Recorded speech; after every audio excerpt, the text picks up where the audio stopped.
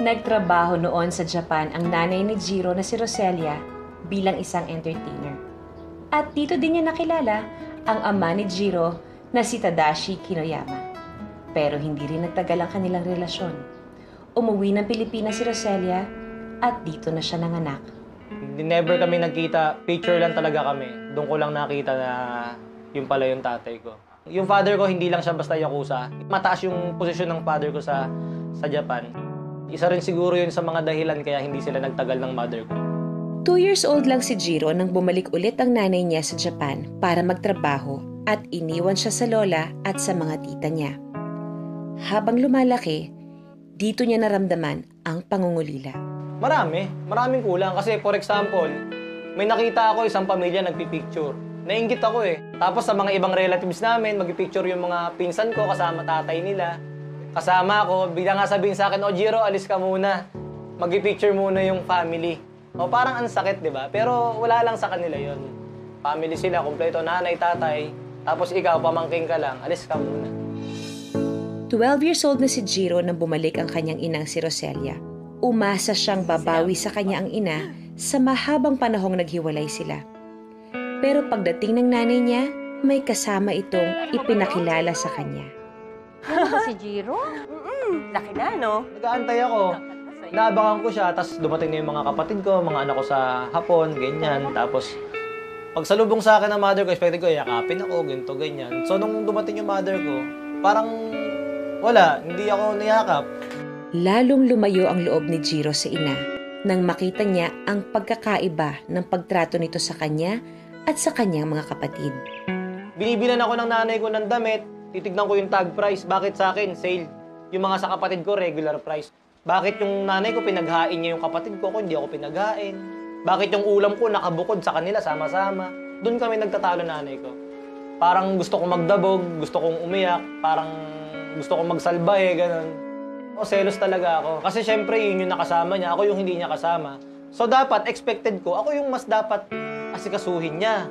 Ako yung dapat na bawian niya. Hindi ko alam kung ano yung pinanggagalingan nun, kung bakit ganun siya sa akin. Kamukha ko, tatay ko. Parang siguro nai-imagine niya, parang sa akin niya nakikita yung pagkatao ng tatay ko eh.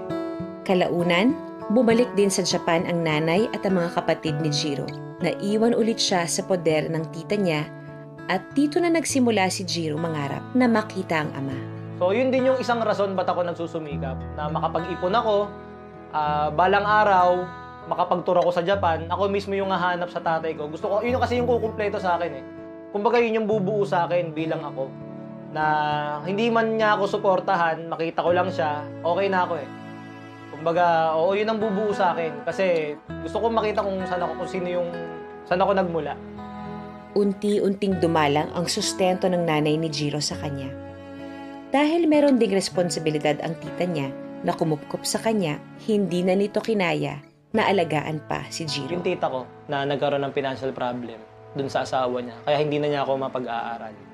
Si tita ko, tinatry niyang kausapin ng nanay ko para magbigay sa tita ko, ganon. Tapos dumating yung point na parang nagtatalo sila na bakit si Jiro ayaw mong bigyan, samantalang anak mo din to.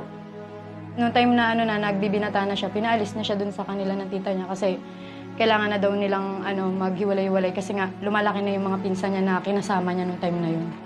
Jiro, halika muna dito sandali. Ano po yung tita? Jiro, alam mo naman na mahal kita. Parang tunay na anak na ang turing ko sa'yo. Pero, pasensya ka na, Jiro, ha? Pero, kailangan mo nang bumukod. Lumalaki na kasi yung mga pinsan mo. Alam mo naman, mga babae sila. Tsaka kailangan na rin nila ng privacy dito sa bahay. Pasensya ka na ulit talaga, Jiro, ha? Sa edad na 16 years old, bumukod si Jiro sa tita niya. Naalis siya sa komportable at ligtas na buhay kasama ang mga kamag-anak. Nangupahan si Jiro sa isang maliit na kwarto sa may bagong silang. Yung bagong silang, yun yung talagang parang little tondo. Parang tondo yun.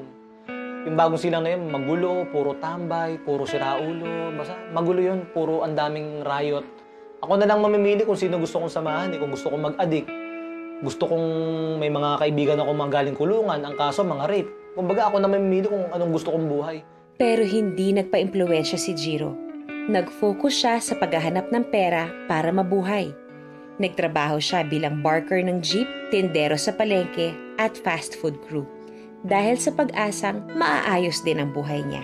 Sa totoo lang, tinry ko mag-working student pero hindi ko kinaya eh. High school lang talaga tapos first year, first sem.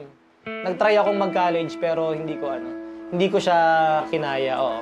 Pero ang dami talagang mga nag-o-offer sa akin na tulungan ako. Parang aampunin daw ako, mga ganito.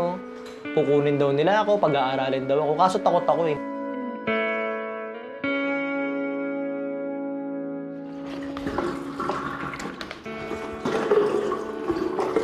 Pogi, pauwi ka na? Gusto mo hatid na kita? May sasakyan ako sa labas. Hindi na po. Halika na. Sandali lang naman. Hindi na po, sir. Sige na, sandali lang. Magkano ba kailangan mo? Halika na. Sandali lang naman. Sandali lang naman. Hindi na nga po sabi eh. Lumaki kasi akong natuto akong kumilos ng sarili kong pera.